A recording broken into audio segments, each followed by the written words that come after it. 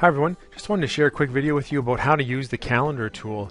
I've been getting a lot of questions from teachers about the calendar tool, and I think it's an amazing tool for you to use and gives your students logging in or your parents logging in some information right in their face on the front page. So to add something to your calendar, don't worry about this create an event right here. Go up to calendar beside the name calendar, click the down arrow and go to calendar.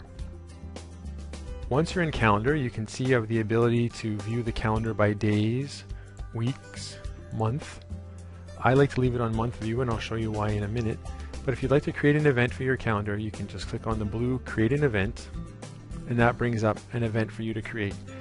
It doesn't have to be connected to a piece of content from your course. That's not necessary, and I'm sure many of you won't use it in that way. It could just be a reminder for your students to bring something in, something that's happening in the class. Maybe it's a quiz, who knows. So give it a title, always give it a title. And that's really all you need to do at this point to add an event to your calendar. You can give it a description. Maybe there's a form that goes along with something. Maybe there's a Google Doc you have. But using the editors here, you can insert stuff and bring anything into that description, even a video of yourself talking if you wanted. Hey guys, don't forget to bring in your forms on Friday. So I can even do a video if I really want to and bring that into my calendar. We're not going to worry about that. But anything you want from your computer, YouTube, whatever, if you needed to bring that in the description, or you can link to anything else inside of your course using the quick links button, or even go grab something from your Google Drive. But again, you don't have to put anything in the description, not necessary. You can choose your attendees. For the most part, it'll be everybody in your course. Unless you have groups set up, you can add certain groups. Might be to just 3 kids. Hey, don't forget we have a meeting on Friday with a certain group of students. You can also choose the day and the times. If you just want to set it as all day, that's fine. If you want to uncheck all day, you can choose specific times for that event. And you can also add a recurrence.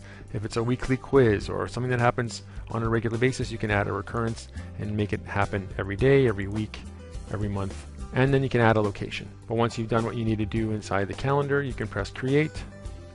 And now that event will show up out here on my main page of my calendar. There's the reminder I just created right there.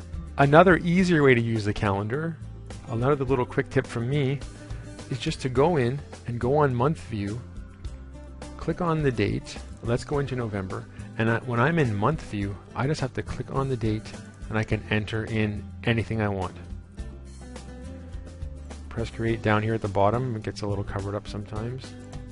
I can click on another date, set for everybody in the course. I can click create down here at the bottom, and now that's in. And if I want to edit it, I can click on edit, and it will bring in that editor that you saw when I pressed on create event. I can add information to it, or I can delete it even. If I want it gone, I can press delete, and it's out. So there you go, just a quick tip on using the calendar tool. Try it out. Something you definitely could use with your classes, and it's a pretty handy tool. Take care.